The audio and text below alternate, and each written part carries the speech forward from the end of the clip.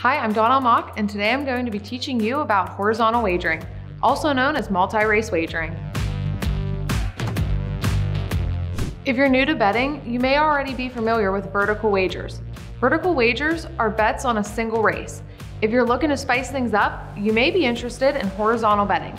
This is when you pick the winners of multiple races in a row. Within horizontal betting, you can bet on a daily double, a pick 3, a pick 4, a pick 5, or a pick 6 sequence. As you might have guessed from the names, a double requires you to pick the winners of 2 races correctly. A pick 3 requires 3 correct picks, and so on. As you increase the amount of races or legs that you bet on, the odds of picking the correct horse decreases as your potential payout increases. To help increase your chances to win, you can try out different combinations of picks across your races. For example, let's say we're doing a pick 3. You'll have to pick the winner of 3 consecutive races.